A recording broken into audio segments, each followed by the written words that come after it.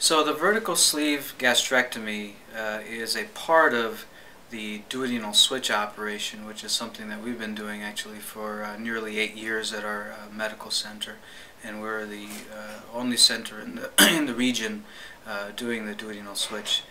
The vertical sleeve gastrectomy is a removal of the outer 85 to 90% of the stomach. So the stomach goes from being basically a medium-sized bag, if you will, to really a long, narrow tube. And by doing so, the operation is thought to work by, to some extent, restricting the amount of intake that the individual can take because their stomach is significantly reduced in size. It also seems to have an effect with regards to appetite, because one of the concerns when you look at a picture of some of these operations is that, well, if you're restricting the size of the stomach but the person is still hungry, won't that be a bad thing? But interestingly, these patients actually have a significant reduction in their hunger with the operation. There are some other factors that seem to play a role in terms of how these operations work. There are certain hormones that are released in the stomach and the intestinal tract that also play a role in hunger and appetite and so forth, and the sleeve gastrectomy seems to alter those hormones, and that might be a part of the way in which the operation works. One of the features of the vertical sleeve gastrectomy is that it does not change the direction or the routing of food as it passes through the stomach and then the remaining part of the intestinal tract. And so from a technical standpoint, there is no malabsorption associated with the surgery. By malabsorption, what we mean is that there's not a portion of the small intestine or stomach that's bypassed by the operation, or there's not any diversion of digestive fluids made by the pancreas or the liver in terms of mixing with the food further down in the intestine.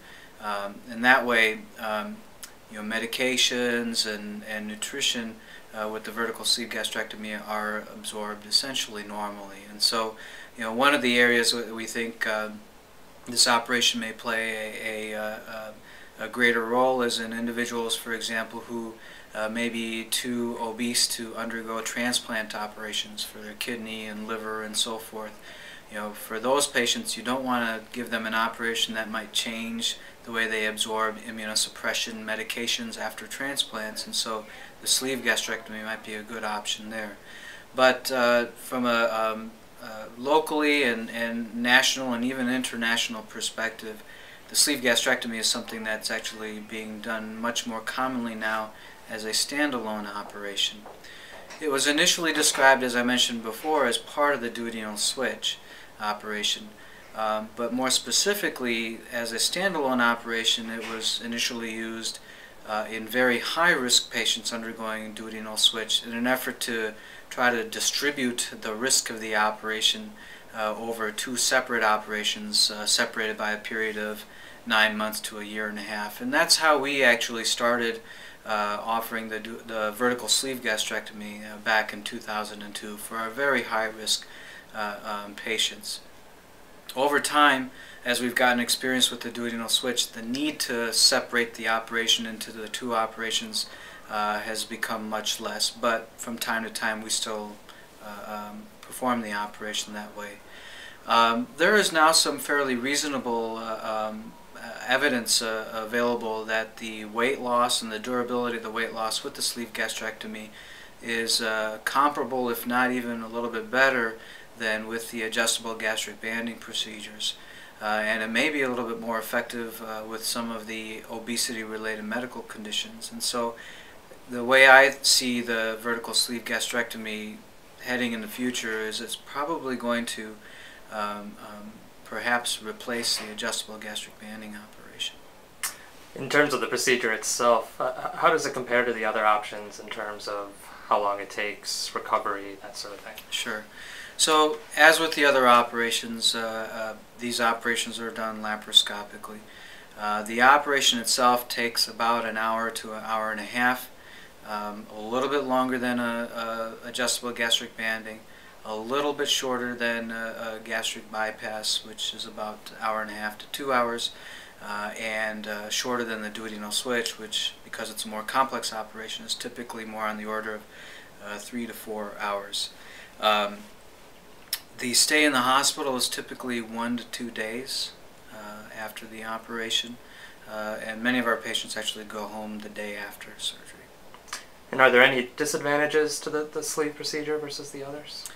Well, I think that at this point in time, we don't have a great amount of long-term data and results of the operation. There are some pretty reasonable studies now that are starting to show 5-year outcomes that are looking quite good, and certainly we don't want to necessarily jump on a bandwagon just because something becomes popular. And to some extent, we've been a little bit careful about adopting the vertical sleeve gastrectomy as a primary or standalone bariatric operation, because there really wasn't a lot of information and data available for the longer term outcomes. But now that we're getting those and we're seeing that they're working well, it's a natural fit for us to do it. And obviously we have a tremendous experience already doing the operation when we do the duodenal switch. I think one of the other things that it's important to keep in mind with the vertical sleeve gastrectomy is that we do use a stapling device to do the actual stomach resection part of the operation. And any time that you disconnect or remove a part of the stomach, if those staple lines don't heal properly, there can be a leak. Now, leaks are very rare. They happen less than 1% of the time. But I think that it would be accurate to say that the risk of leaks with a sleeve gastrectomy is probably about the same as the risk of a leak with a gastric bypass. Less than 1%, but still there.